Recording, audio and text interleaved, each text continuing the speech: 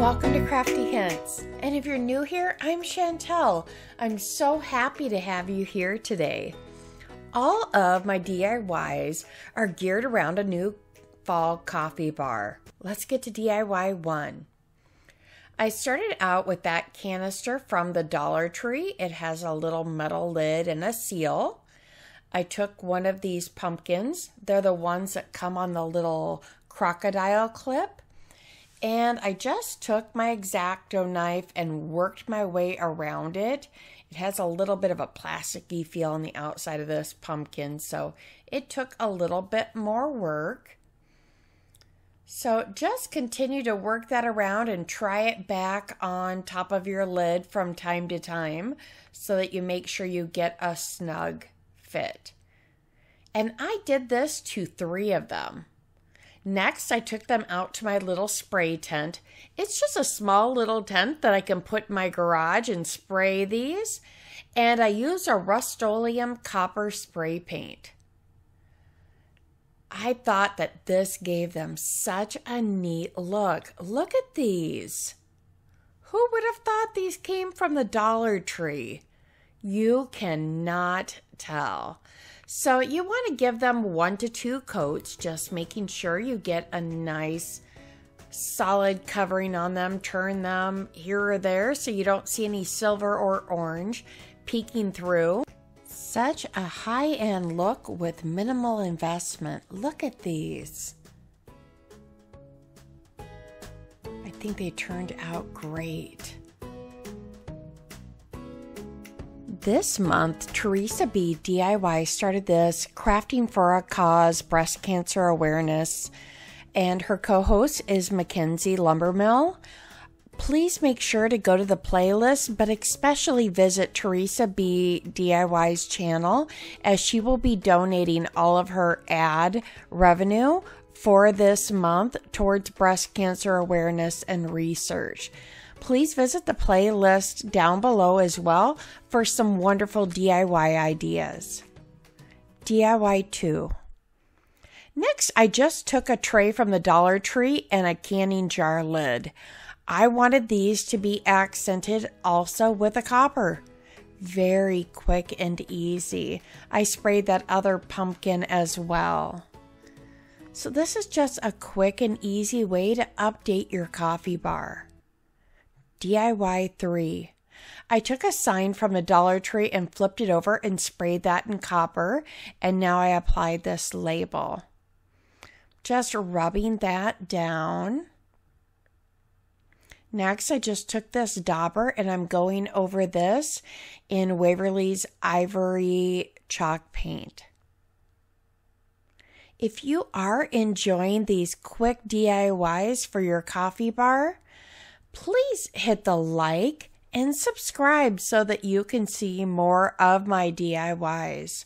I truly enjoy making these for you and hope that you enjoy watching.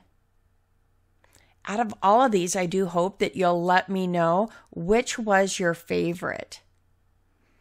All I'm doing here is daubing right on top of that stencil.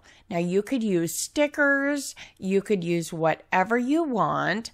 I have done this with stickers in the past. Now I'm just painting over the rest of the sign. I started with this bigger brush and then decided I needed a much bigger brush. I usually use a big foam paintbrush and that covers these really well, but I decided to try and use this big brush and I don't think it was the best one for this project. But use what you're comfortable with. We're just covering this whole sign in that Ivory Chalk paint. Now the fun part, after it fully dries, I'm going to go back. You can still see the bumps where that decal is. And I'm going to pull that up and look at the reveal. How fun is that? Look at that copper pop through. I did get a little overzealous with my paint this time, so it's a little bit thicker than I normally paint over these, but that was working with a different brush. So So I just continue. That's a tool from the Dollar Tree. You have one with a thicker end and one with this thinner. And I do like to use those now and then for weeding, but I also really like my Cricut hook, which you could use. So whatever your preference is, and I will just continue to peel this off and reveal all of that. So quick and simple. There's so many fonts at your craft stores that you could use different letters to make this your own. I did create this one, so I will be able to link that PNG file for you to use on any of your cutting machines, or you can also cut that out on some contact paper and make your own. I'd be happy to do that for you.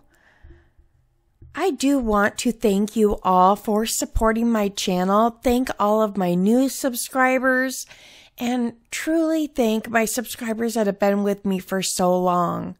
I'm really trying to grow this channel, so please help me and share these videos with your friends that you think might enjoy them.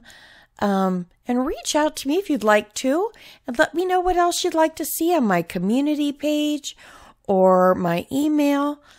I want this to be a fun area for us to collab together. I'm excited. Soon we'll be getting into some of the holiday DIYs. That seems so crazy as the leaves are just starting to fall. All right, now I'm just attaching this leaf. I had touched that up a little bit with some paint in those areas. I got a little bit of thicker paint. When I pulled up the stencil vinyl, it did pull up just a little bit too much and not as smoothly as normal. There we are. I think that turned out so neat. What do you think?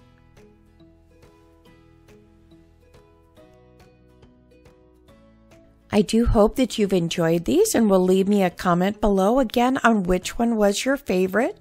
I do read each and every one as well as reply to it. So thank you so much. I can't wait to read those. And let's take one more look at our quick fall coffee bar makeover. Some hints of copper just totally changed the feel.